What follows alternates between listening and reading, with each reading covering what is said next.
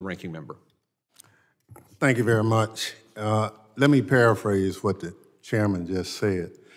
While we praise our men and women, when the opportunity comes to put the money where the praises are, Democrats on this committee have consistently supported the funding of DHS's budget. We've consistently funded the FBI's budget and our intelligence gathering agencies, because we understand that those men and women who put their lives on the line deserve all the resources.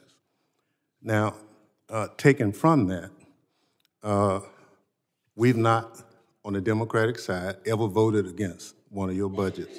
We understand it. We can differ on the policy, but we don't differ on the fact that you need the investment. There are some members of this committee who've even advocated defunding the FBI. Now, I can't in my wildest dreams imagine if we had an impotent FBI where that would put us. Director Wray, if those advocates who wanted to defund the FBI in this country, can you give us a snapshot of what that defunding would mean for the security of the Homeland? Well, I mean, the FBI in the last year, for example, has arrested over 18,000 violent criminals. That's about 50 per day. So defunding the FBI would mean that many more violent criminals out on the streets terrorizing neighborhoods. We have, as I said in my opening statement, about 2,000 active investigations into Chinese economic espionage. Restricting our funding would be a gift to the Chinese Communist Party. The FBI has about 380 investigations into cartel leadership. Lifting our funding means more power to the cartels.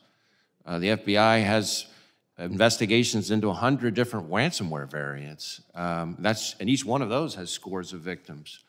Limiting our funding means more hacks, more intrusions, more damage to critical infrastructure. China alone has the biggest hacking program in the world by far.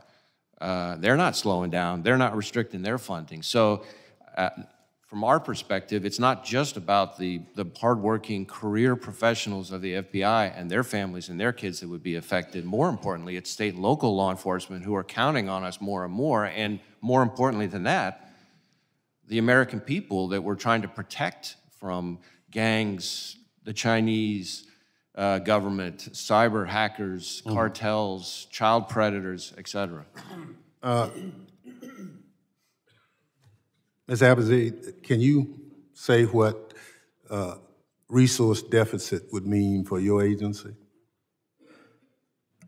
Yeah, thank you very much. I mean, the National Counterterrorism Center has a couple of important missions. We're the primary center for the United States government to analyze and assess the foreign terrorist threat.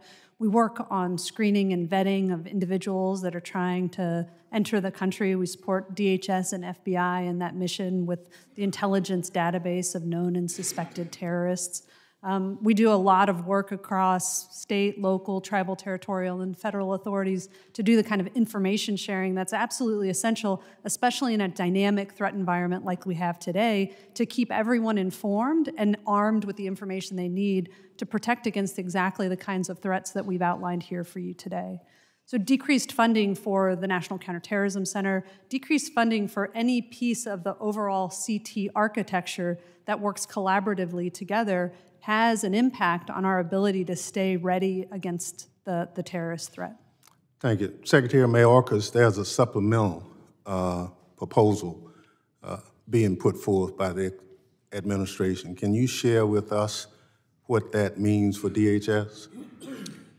Ranking Member Thompson, that supplemental is dedicated to our critical mission of securing our border and also battling the scourge of fentanyl. Those funds are needed for personnel, technology, facilities, and additional support resources, critically needed to advance our mission. We are under-resourced and have been perennially. Thank you very much. I yield back.